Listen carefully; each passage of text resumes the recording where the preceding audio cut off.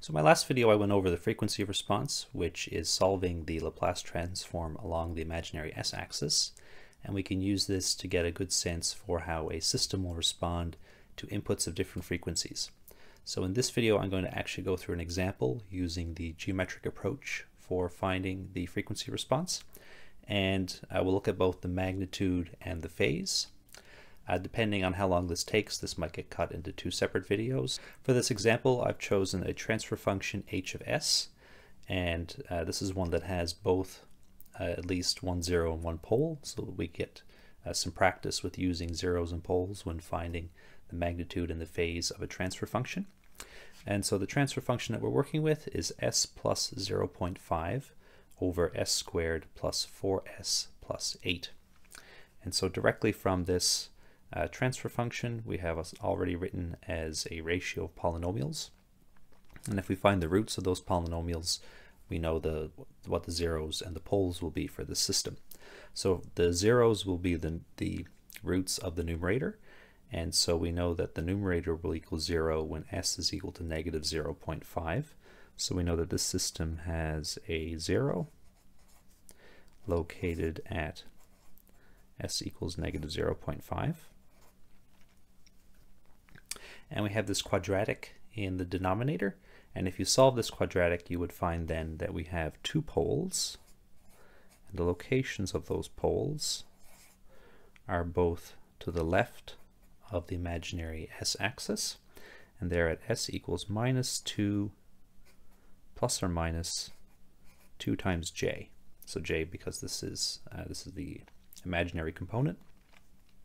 Since the real component of these poles is negative, that would then mean that this is a stable system. So already we can talk about the stability of the system. So we needed to find the zeros and poles in order to use the geometric approach for determining the frequency response, being able to plot that. And so what I'm going to do now is actually plot in the s domain the poles and zeros, and I'm going to do that on a fairly large space here so that we have some room for being able to include everything. So I'm going to write this out here. I don't need much space in the positive real because everything is negative. So we have our imaginary axis, we have our real axis.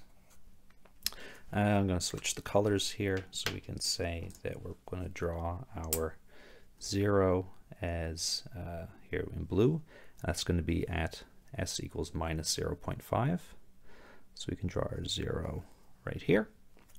The zeros are drawn as a circle. And then our poles, I'll do those in red. We have our poles at negative 2 plus or minus 2j. So we write those as x's.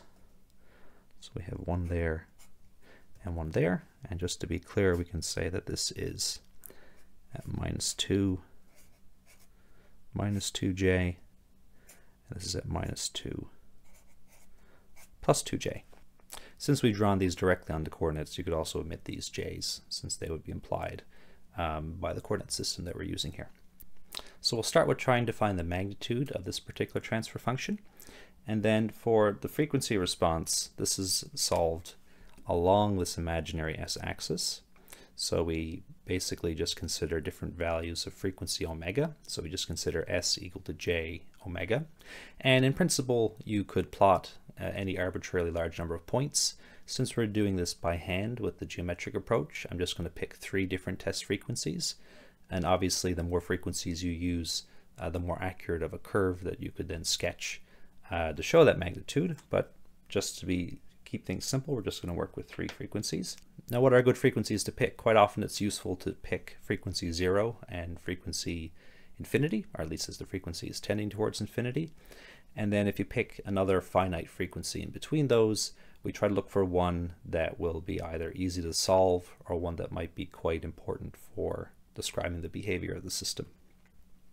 So the 3 frequencies I'm going to work with will be 0. I'll work with infinity, so where the frequency is arbitrarily high.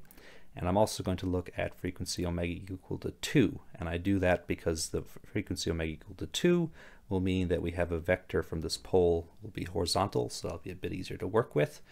So that's a good one for working out this type of problem by hand. We're going to make a table for the magnitudes. So our first column will be the different omegas that we pick.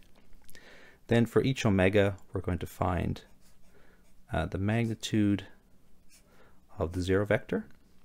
There's only one zero, so we're going to have one zero vector. We're going to have two pole vectors, so we need to find the magnitude of pole vector 1. We need to find the magnitude of pole vector 2. And then once we have these three vectors, we'll then be able to work out the magnitude of h of omega. So we're going to make a short table here. I haven't actually labeled the individual poles, but I'm going to go ahead and I'm going to call this one up here pole 1 and this one down here pole 2, just for consistency, so we can make sure that everything is being done correctly here in the table. Okay, so we picked our three frequencies. We're going to work with frequency 0 radians per second. We're going to work with 2 radians per second.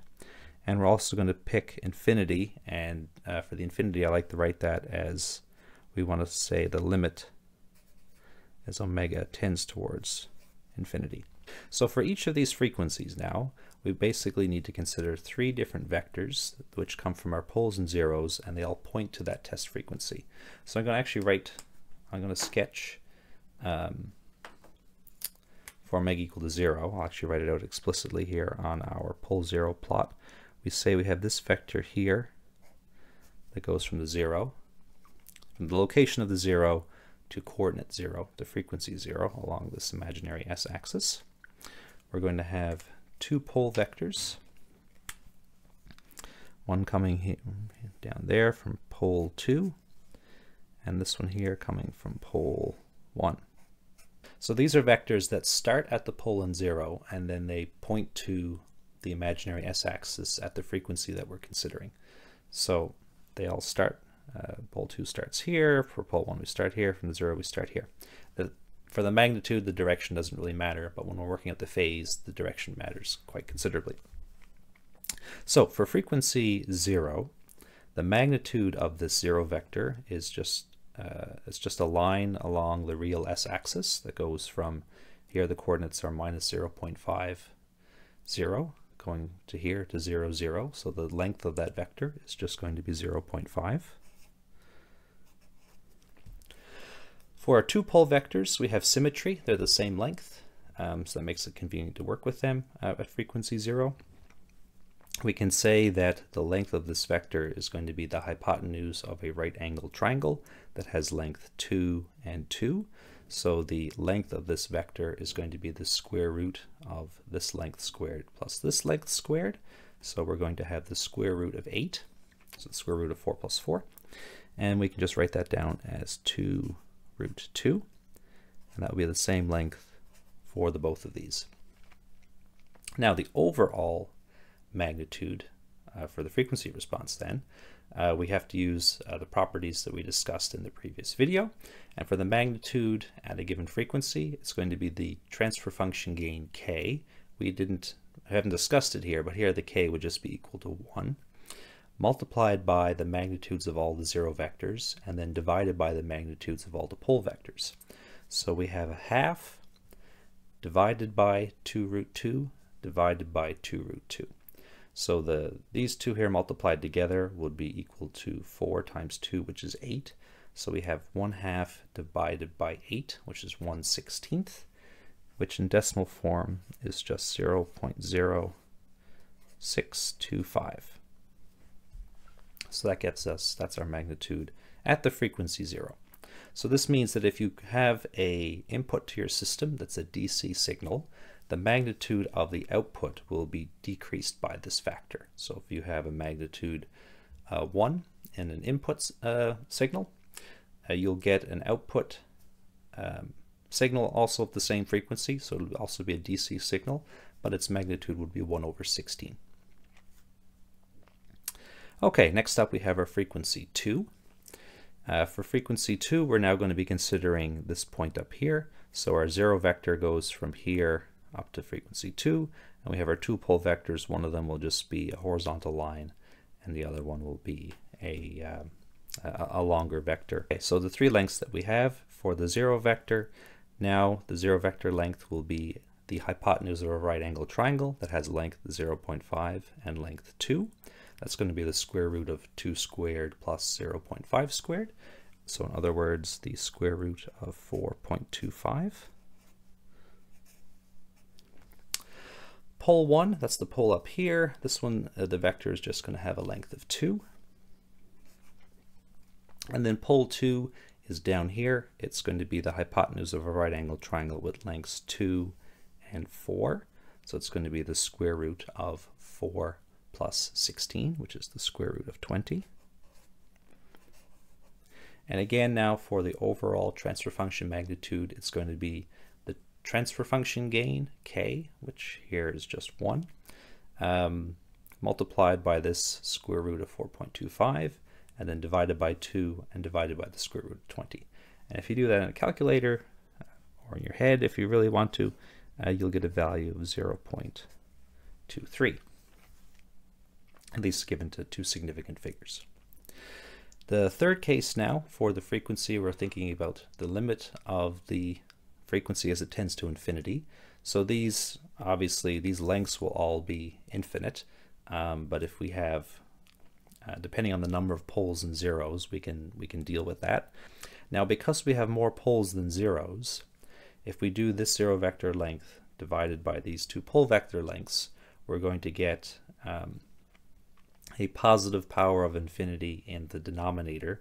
So we can then write that the magnitude of the frequency response, as the frequency tends to infinity, is going to be equal to 0. Now, if you had a circumstance where you had equal numbers of poles and zeros, then you would need to apply something like L'Hopital's rule to figure out precisely what the actual gain should be. In circumstances for transfer functions, if you have an equal number of poles and zeros, as the frequency tends to infinity, the transfer function magnitude should end up then just being equal to the transfer function gain k. But in this case, we have more poles than zeros, so we end up with a magnitude of 0. Now, if we go to plot this, we've only done 3 points, which isn't very many. But because we're doing this by hand, that works out just fine for our cases. So we have here x-axis will be our frequency, our y-axis will be the magnitude of h of omega. Make that stand out a bit more there. This 0.23 is about 4 times equal to this 1 over 16. So if I do at least 2 data points here, I'll write this as 1 over 16. I'll write this as 0.23. I'm not being particular here about the notation being consistent with decimal versus fractional form.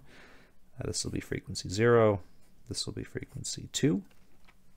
So we know we have a data point here, and we have a data point here. It turns out if you were to keep finding additional frequency values, the actual peak of this curve would occur after frequency 2. So this is a curve that essentially goes up to here.